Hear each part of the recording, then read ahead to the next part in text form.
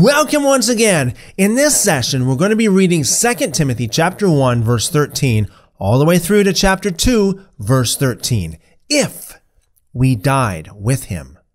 Paul said to Timothy, hold the pattern of sound words, which you have heard from me, in faith and love, which is in Christ Jesus.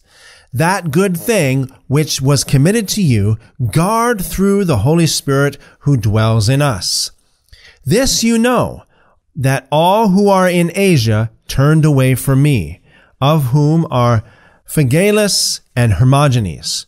May the Lord grant mercy to the house of Onesiphorus, for he often refreshed me, and was not ashamed of my chain. Remember that Paul was in prison when he wrote this letter. But when he was in Rome, he sought me diligently and found me. The Lord grant to him to find the Lord's mercy in that day. And in how many things he served at Ephesus, you know very well. You therefore, my child, be strengthened in the grace that is in Christ Jesus. The things which you have heard from me among many witnesses, commit the same things to faithful men who will be able to teach others also. You therefore must endure hardship as a good soldier of Christ Jesus. Once again, Paul talks about hardship. Don't forget, in the book of Acts, it says, through much hardship, we will enter the kingdom of God.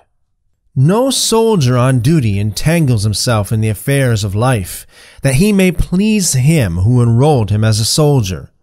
Also, if anyone competes in athletics, he isn't crowned unless he has competed by the rules. The farmer who labors must be the first to get a share of the crops. Consider what I say, and may the Lord give you understanding in all things. Remember Jesus Christ, risen from the dead, of the offspring of David, according to my good news, or my gospel, in which I suffer hardship to the point of chains as a criminal. But God's word isn't chained. Therefore I endure all things for the chosen one's sake, that they also may obtain the salvation which is in Christ Jesus with eternal glory. A little side note, notice that Paul says that he endures a lot of hardship so that those who have heard the gospel through him might be saved. Now, those of you who believe that you're saved not by any human works at all, well, you are saved by somebody's works, because if nobody actually worked to print the scriptures, to preach the scriptures, and to travel, who would get saved? So this whole doctrine of not by works, you've got to take that into consideration.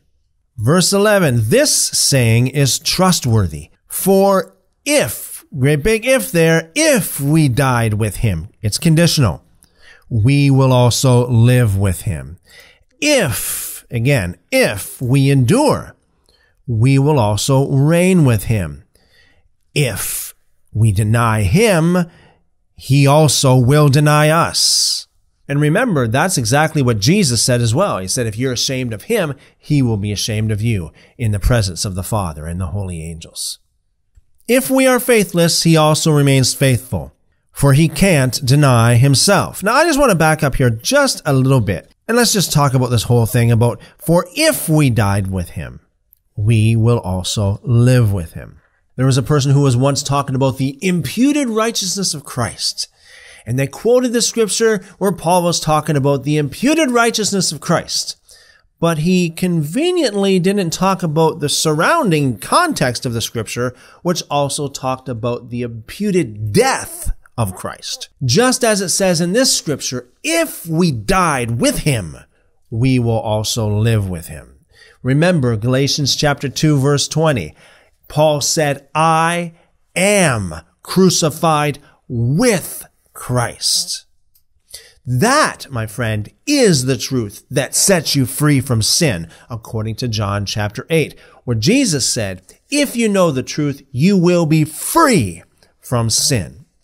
Remember also that Galatians chapter 5, verse 24 says that if you belong to Christ, if you are Christ's, you have, past tense, have crucified the sinful nature with its passions and its desires, with its lusts.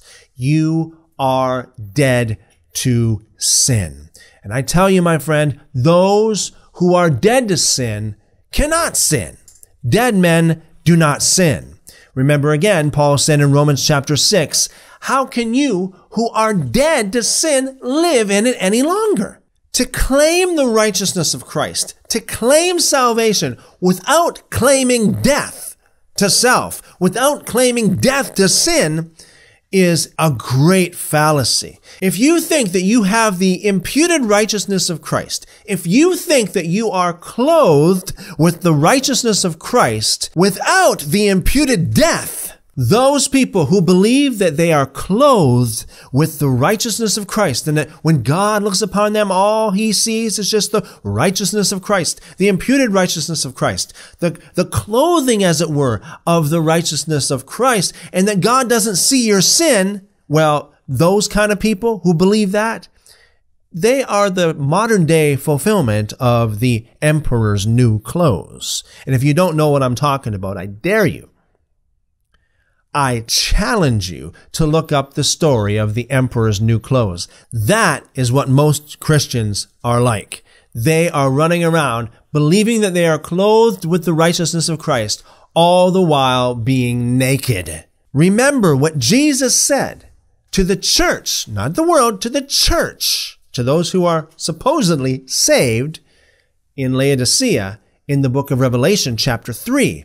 He said, you think that you are rich, you don't have any need of anything, you are clothed, but you don't realize that you are wretched, pitiful, poor, blind, and naked. There are a lot of Christians running around today, and they believe that by faith they are clothed with the righteousness of Christ. Oh yeah? You don't think that God can see your sin? You don't think that God will judge you for your sin?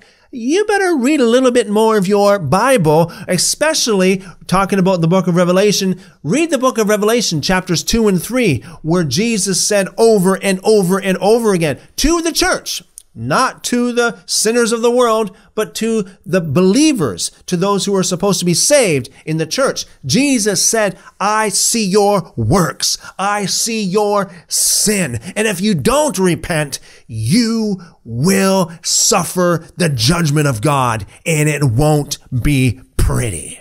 So yes, God does see your sin. And if you have sin in your life, if you are struggling with sin, you need to have the truth. You need to die with him. You need to come to that place where you say, I am crucified with Christ. Nevertheless, I live, yet not I, but Christ lives in me. Can I ask you, how can you sin if you are dead and the life that you live right now is not you, but Jesus through you? As Paul said in Romans chapter 6, how can you, being dead to sin, live in it any longer? You cannot claim salvation. You cannot claim the life of God, everlasting life, without claiming death, without claiming the death of the crucifixion, without saying with Paul, I am crucified with Christ, without saying, as Paul said in Galatians chapter 5, verse 24, I have crucified my sinful nature with its passions and its lusts.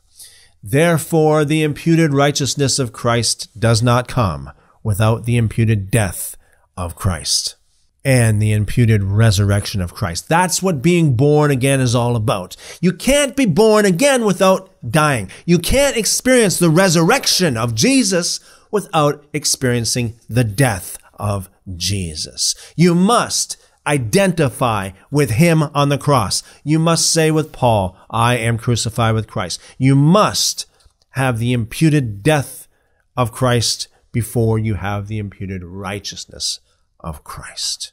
And as always, seek him with all your heart, and if you do, you will find him. Call upon him, and he will show you great and mighty things. Love you guys.